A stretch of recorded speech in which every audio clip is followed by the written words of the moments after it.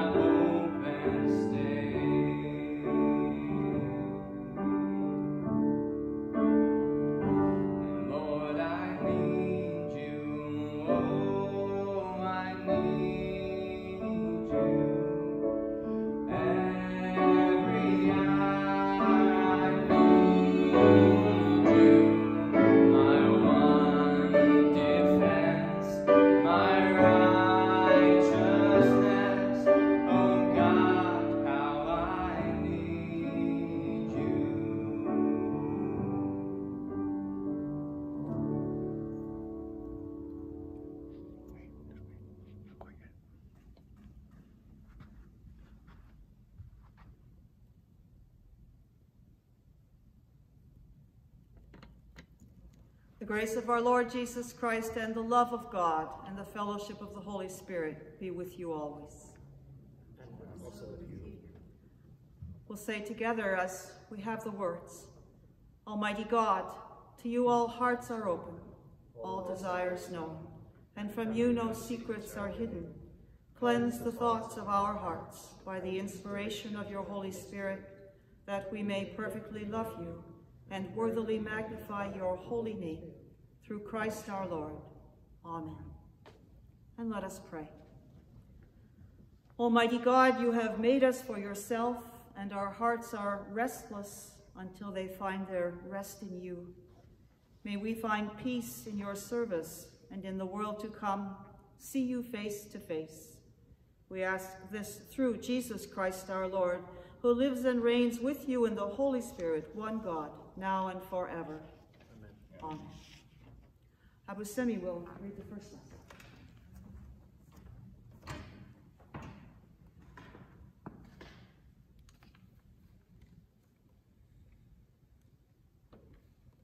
The first lesson is written in Genesis chapter 25, beginning at the 19th verse.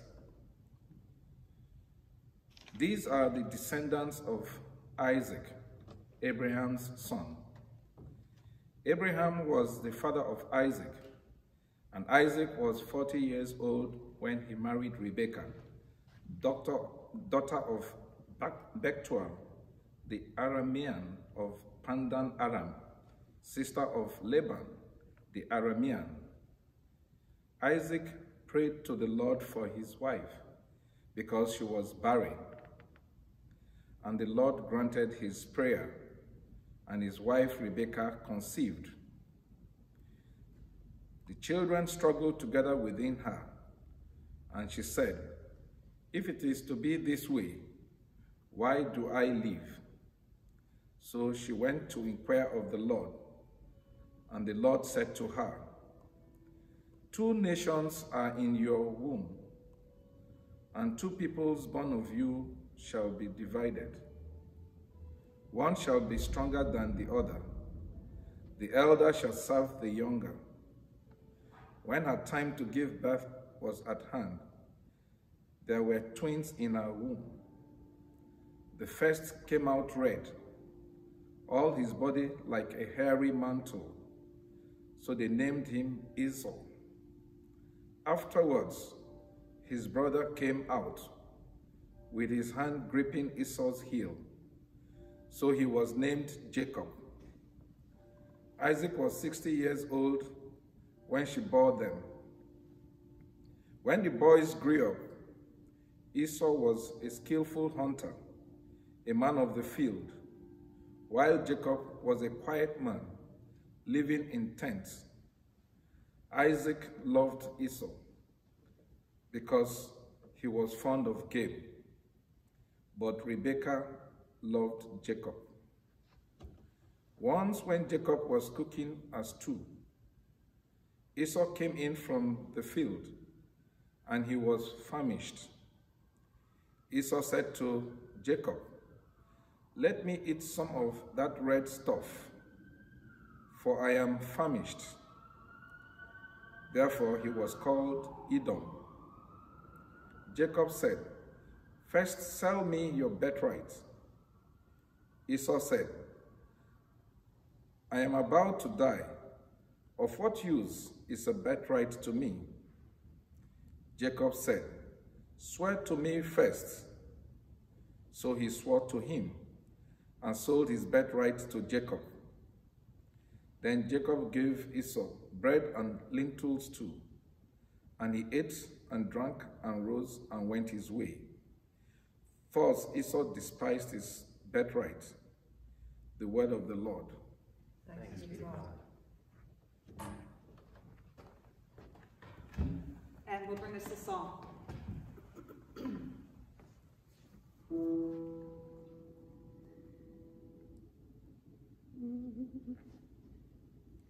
Your word is a lantern to my feet and a light upon my path. I have sworn and am determined to keep your righteous judgments. I am deeply troubled. Preserve my life, O Lord, according to your word. Accept, O Lord, the willing tribute of my lips, and teach me your judgments. My life is always in my hand, yet I do not forget your law. The wicked have set a trap for me, but I have not strayed from your commandments. Your decrees are my inheritance forever. Truly, they are the joy of my heart. I have applied my heart to fulfill your statutes forever and to the end.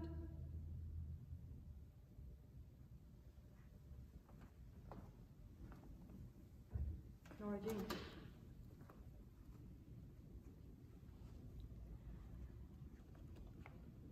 The epistle is written in Romans chapter 8, beginning at the first verse. There is therefore now no condemnation for those who are in Christ Jesus. For the law of the Spirit of life in Christ Jesus has set you free from the law of sin and of death. For God has done what the law, weakened by the flesh, could not do.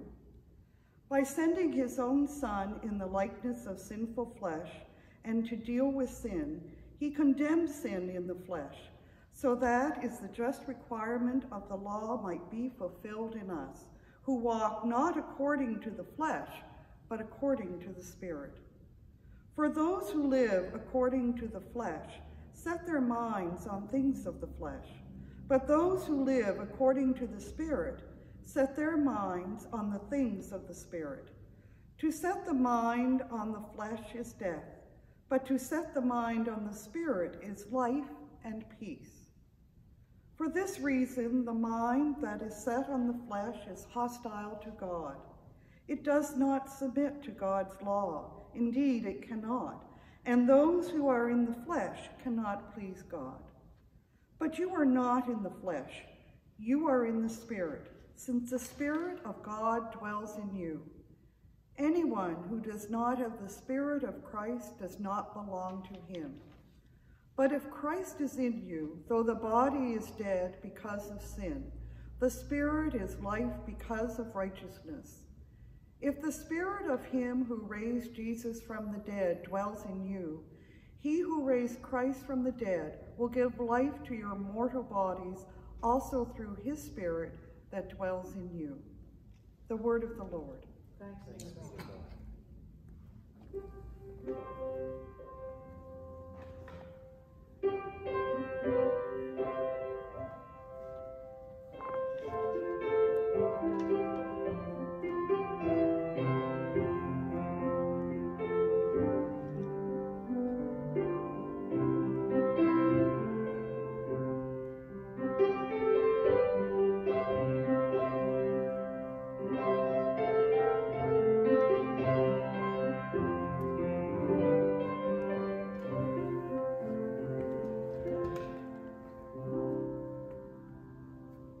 The Lord be with you. Also with you. The Holy Gospel of our Lord Jesus Christ according to Matthew. Glory to you, Lord Jesus Christ. That same day, Jesus went out of the house and sat beside the sea. Such great crowds gathered around him that he got into a boat and sat there, while the whole crowd stood on the beach. And he told them many things in parables, saying, "Listen, a sower went out to sow. And as he sowed, some seeds fell upon the path, and the birds came and ate them up. Other seeds fell on rocky ground, where they did not have much soil, and they sprang up quickly, since they had no depth of soil. But when the sun rose, they were scorched, and since they had no root, they withered away. Other seeds fell among thorns, and the thorns grew up and choked them. Other seeds fell on good soil and brought forth grain, some 100-fold, some 60, some 30. Let anyone with ears listen. Hear then the parable of the sower. When anyone hears the word of the kingdom and does not understand it, the evil one comes and snatches away what is sown in the heart.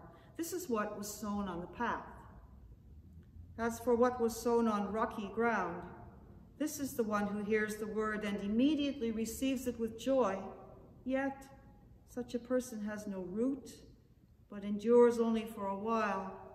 And when trouble or persecution arises on account of the word, that person immediately falls away. As for what was sown among thorns, this is the one who hears the word, but the cares of the world and the lure of wealth choke the word, and it yields nothing. But as for what was sown on good soil, this is the one who hears the word and understands it, who indeed bears fruit and yields, in one case 100-fold, in another 60, and in another 30. The Gospel of Christ. Praise to you, Lord Jesus Christ.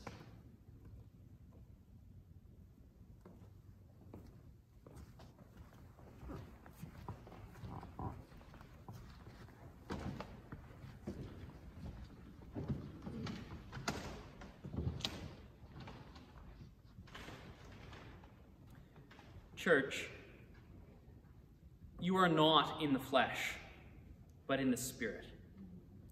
In the name of God, the Father, the Son, and the Holy Ghost. Amen. Amen. As I was listening to our epistle reading, I noticed the repeated use of the word flesh.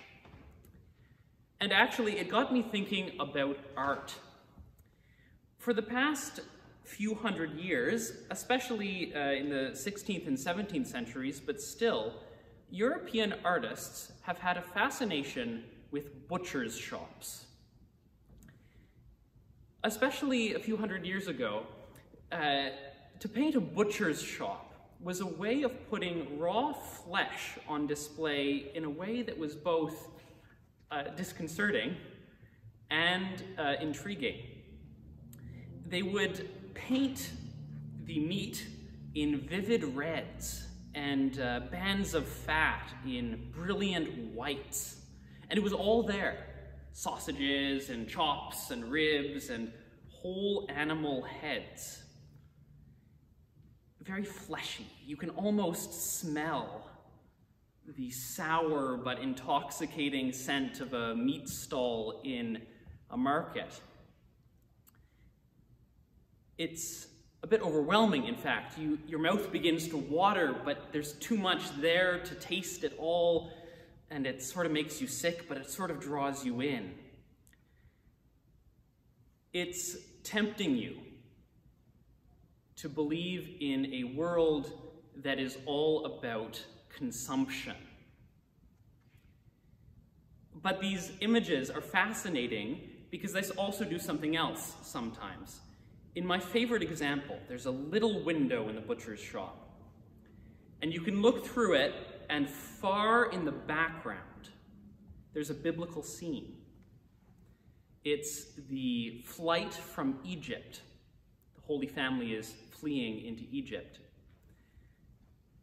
But we, the viewer on this side of the butcher's shop, we're still ogling all the steaks, but the Holy Family is hightailing it out of there. Why? Why? Well, the answer is also in our epistle, because the fleshly mind is death. If you live in the butcher's shop, you die in the butcher's shop. And of course, we know this. We know that a life centered around consumption and the immediate gratification of all of our impulses, it destroys our planet, destroys the most vulnerable among us whose lives and labor we consume, and most of all, it destroys our capacity to love those around us and the world that God gave to us. We know that. But we also know that there's other ways of living. We know that it's possible to turn our minds to joy and peace and love. We know that there is delight in thought and in poetry and in art and craft and sport. And above all, we know that we can savor our relationships with one another and with God. These two attitudes our epistle reading calls the fleshly mind and the spiritual mind. The fleshly mind is the attitude of the butcher's shop, the intoxication with consumables. The spiritual mind is the attitude that looks through the window of the butcher's shop to Jesus, to the places where real life can be found. But as I said, the problem is not that we don't know the difference between the fleshly mind and the spiritual mind. We know it. The trouble for us is that we don't live in the spiritual mind that we know is better for us and for those around us. It's not a problem that we don't know, it's that we don't do. And in fact, it's not just that we don't do, it's that we sometimes are in the spiritual mind and sometimes in the fleshly mind. We waffle, we flop, and we worry, don't we? Does one invalidate the other? Can we really claim to be spiritual if we are ever fleshly? If this is our position, then we are precisely where St. Paul was when he wrote the letter to the Romans, and we are precisely where the church in Rome was too. In Romans chapter 7, in the passage immediately preceding what we heard, Paul speaks very honestly about his inner conflict. He says that in his mind, he wants to follow the law. He wants to do what he knows to be good, but it just happens that his body ends up doing something else. It's as if there are two laws working in his body at the same time. And he announces the solution. Jesus will deliver him from the habits of sin which bring death and which are warring against his mind in his body. And he announces the solution, but in today's reading he develops that solution not by talking about himself, but by talking about us. And he starts right away with good news. There is therefore no condemnation for those who are in Christ Jesus. No condemnation. How much? None. No condemnation for those who are in Christ Jesus. And why? He lays it out briefly because he's referring to what he's already written in the letter, but he says that God, by sending his own Son in the likeness of sinful flesh, condemned sin in the flesh. That is, the Word of God, the second person of the Trinity, came among us, took our flesh, the very same flesh that we have, but didn't have the fleshly mind, and took on himself the condemnation that the fleshly mind deserved. There's no condemnation left. Jesus has presented himself to the Father as the representative of all human flesh. There's nothing left for us to deal with by ourselves. There's no condemnation left for us. But there is a new identity. In the end, we have to identify which mindset, the fleshly mind or the spiritual mind, characterizes us most deeply. But St. Paul has already answered that question for us in advance. Remember, that's the question we were worried about. And St. Paul answers it this way. You are not in the flesh. You are in the Spirit. After Jesus' death, it is impossible that the fleshly mind and condemnation have the final say in the life of anyone who has faith in Christ and has been baptized. It is impossible. Church, you are free from sin.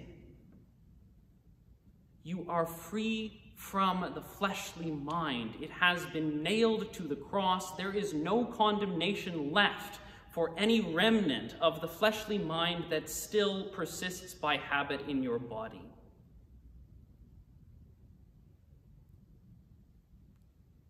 We are Christ's. We are Christ's.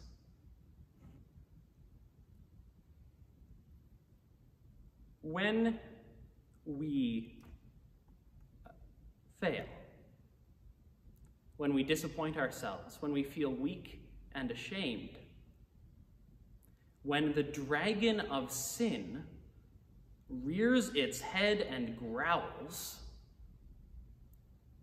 what do you tell yourself? Do you tell yourself, this is the proof that I'm really no good in the end, God can't actually accept me, even if he wanted to? Do you tell yourself that? That is the fleshly mind. Or do you tell yourself, this sin is the sin that Jesus died to save me from, and it worked. I am his, and though the habits of sin are still ingrained in my mind and emotions, I am his. Condemnation will not have the final word in my life. I am free to move on, to be confident in the love of God, to remind myself of the identity I have in Christ as a beloved child. Erring, but beloved. And can I remind myself that it is the work of the Spirit to lead me into all holiness in his time?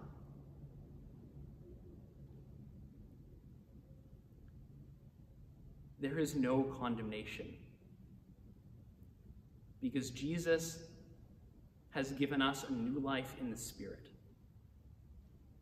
Anyone who shares his life shares that Spirit. That's the message of our epistle reading.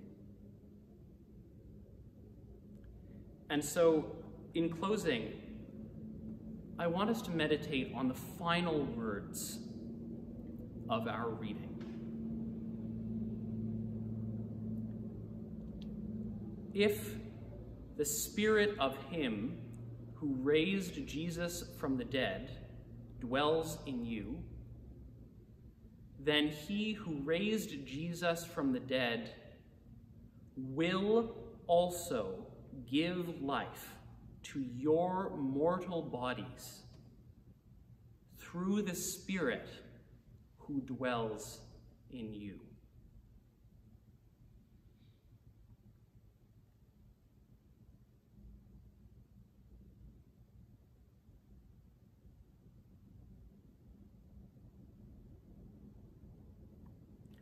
Amen. Amen.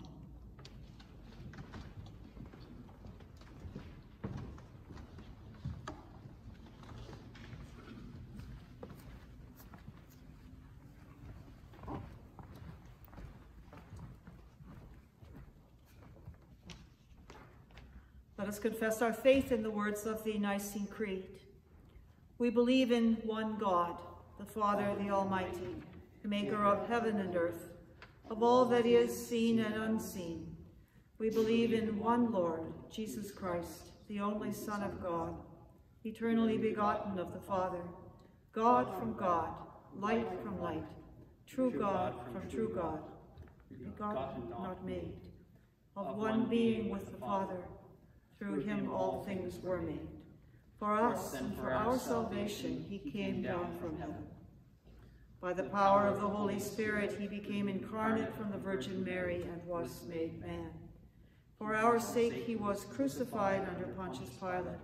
He suffered death and was buried. On the third day he rose again in accordance with the Scriptures. He ascended into heaven and is seated at the right hand of the Father.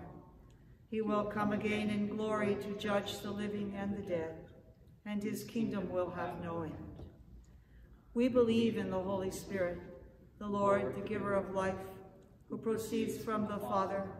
With the Father and the Son he is worshipped and glorified. He has spoken through the prophets. We believe in one holy Catholic and Apostolic Church. We acknowledge one baptism for the forgiveness of sins. We look for the resurrection of the dead and the life of the world to come. Amen. Let us pray with Anne for God's world and all God's people. I bid the prayers of the Church. I ask prayers for those who live in poverty in this city, facing a summer of loneliness and isolation with the places they depend on for friendship and encouragement closed to them. I ask prayers for our place, the Fish Coffee House, as we ready it to receive our friends once again. I ask prayers for those becoming accepting of isolation and loneliness. May God raise up for each one a friend to talk to about things that matter. I ask prayers for government leaders, for all those who make decisions that affect the lives of others, for those who must grieve in isolation and not in community. Give your comfort, Lord. For the generosity needed from those who have more resources. Give your courage, Lord. For the times when we are out of creative ideas for how to get through this with our kids, send your inspiration, Lord. When we need to turn off the fear-mongering and mean-spirited commentary and ignore the clickbait, give your strength, Lord. Today and in all the days ahead, be with us, Lord. God, unbound by time, help us to know that you are already present in any future we will face. And let us pray together the litany. Let us pray, O Lord, responding, hear our prayer. O Lord, hear our prayer. Let us pray with the psalmist for the peace of the world, that the Lord would turn his face towards us and turn our faces toward those who need our help. Take a moment and remember those whom God has placed in our hearts this morning.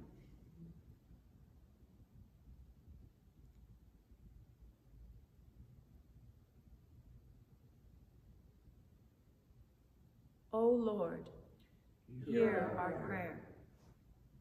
Let us pray for this country, and especially for our mayor, premier, prime minister, and all who work beside them, and we who support them. Let them have eyes to see and ears to hear the people they serve. O Lord, hear our prayer.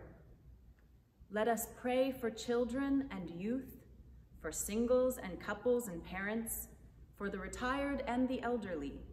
May the Lord, through us, grant them consolation in their sorrows and joy in their daily rounds. O Lord, hear our prayer. Let us pray for those who sit at our gate, for the ill, the discouraged, and the depressed. May the Lord deliver them and, through us, keep them in God's love. Let not the lonely be forgotten, nor the hope of the poor be taken away. O Lord, hear our prayer. Let us pray for all who are condemned to exile, prison, harsh treatment, or hard labor, for speaking the truth and for living justly. May the Lord, through us, support them and keep them steadfast. O Lord, hear our prayer. Let us pray for restless hearts, that the Holy Spirit may open our ears and prick our conscience for the forgiveness of our sins and for grace to amend our lives and to further the reign of God through our Lord Jesus Christ. O Lord, hear our prayer. Accept, O Lord, our thanks and praise for all you have done for us. We thank you for the birth of Anne-Marie Rose, daughter of Sinove Arnay and Bill Healy. We thank you for the splendor of the whole creation, for the beauty of this world, for the wonder of life, and for the mystery of love. But above all, for your immeasurable love in the redemption of the world by our Lord, Jesus Christ, for the means of grace and for the hope of glory.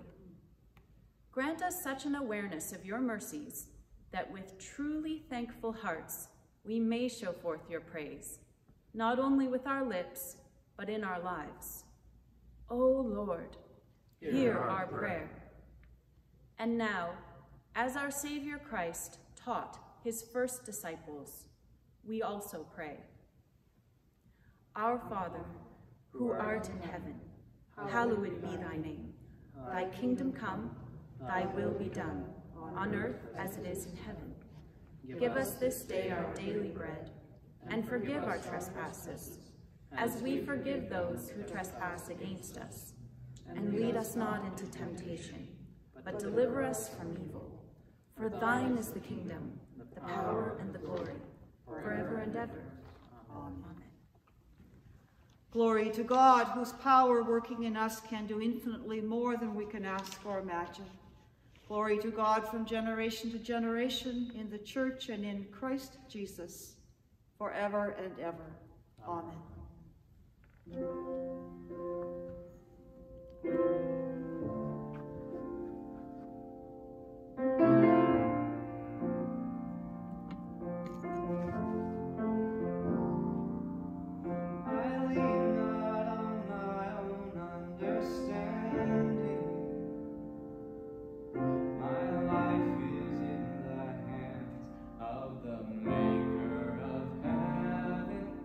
I lean not on my own understanding.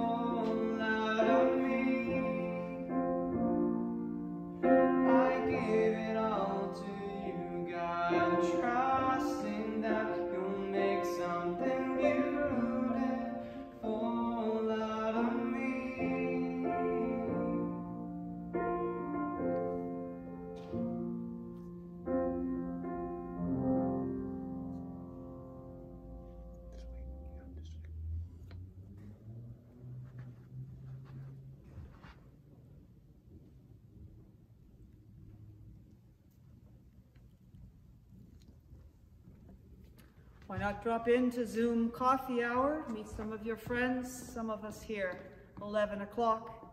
If you don't have the link, find us online, St. Paul's, Halifax, send us an email and we'll be happy to invite you in. And now, the peace of Christ be with you always. The peace of Christ be with you always.